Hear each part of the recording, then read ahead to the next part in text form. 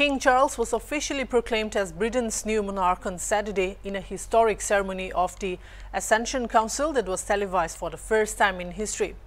"God save the King" were the words with which those gathered reaffirmed the proclamation made by the clerk of the council. Approved. I now invite Your Majesty to sign both proclamations.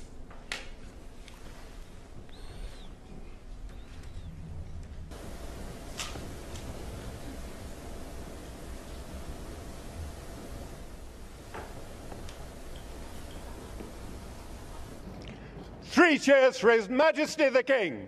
Hip, hip! Hooray! Hip, hip! Hooray!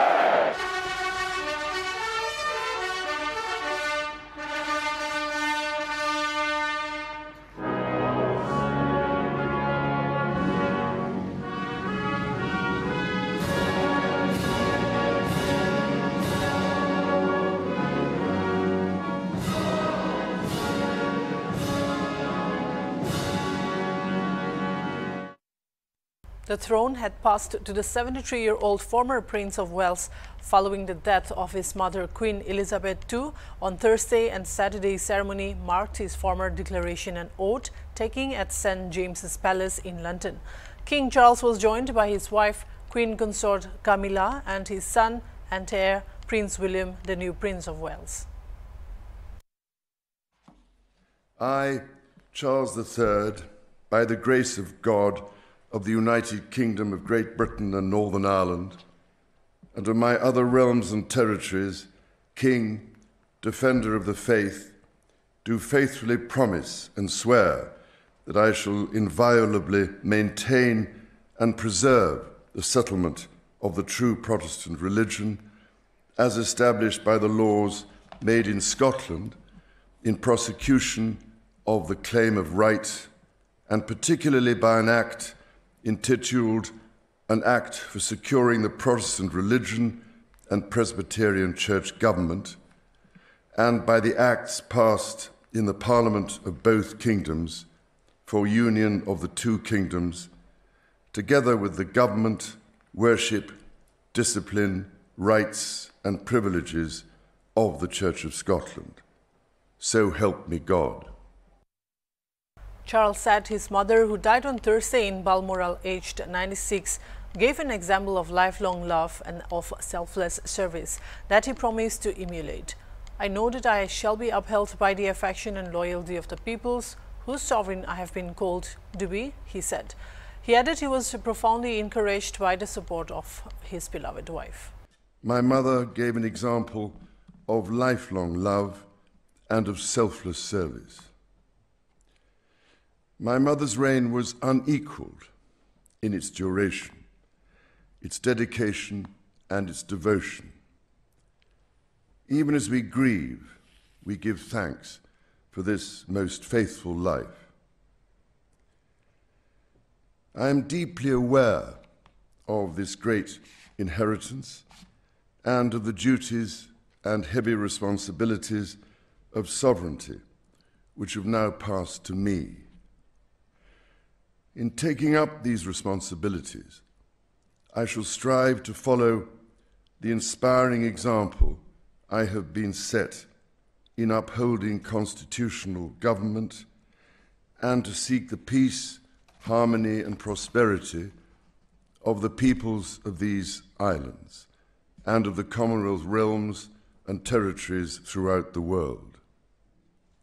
To confirm my willingness and intention to continue the tradition of surrendering the hereditary revenues, including the Crown Estate, to my government for the benefit of all, in return for the sovereign grant, which supports my official duties as head of state and head of nation. Held in a grand room at St. James's Palace decked out in crimson and gold, the Ascension Council took place in two parts, the first of which Charles was absent while they proclaimed him king. The clerk of the council announced that Prince Charles Philip Arthur George is now, by the death of Our Lady Sovereign of happy memory, become our King Charles III. God save the King. The assembled councillors then repeated, God save the King. Whereas it has pleased Almighty God to call to his mercy our late Sovereign Lady, Queen Elizabeth II, of blessed and glorious memory, by whose decease the crown of the United Kingdom of Great Britain and Northern Ireland is solely and rightfully come to the Prince Charles Philip Arthur George.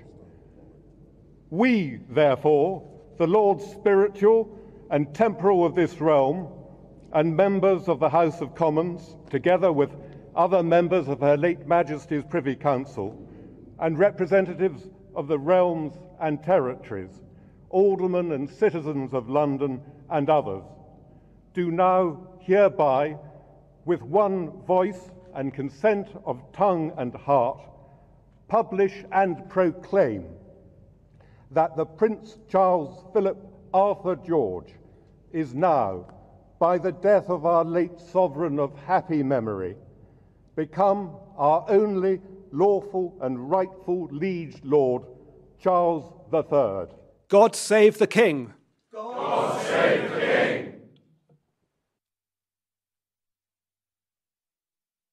On Friday, the King held his first audience with British Prime Minister Liz Truss at Buckingham Palace soon after he was greeted with applause and cheers by large crowds scattered at the palace gates in mourning for the Queen and to catch a glimpse of the new monarch and his Queen consort. While formal details are to be released by Buckingham Palace, it is expected that the Queen will lie in state at Westminster Hall in London for the public to pay their respects.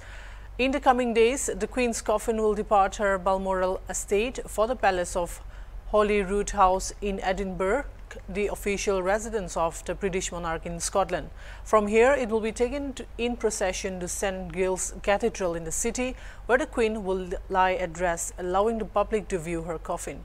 The coffin will then move to London, ready for lying in state for around 4 days before her funeral.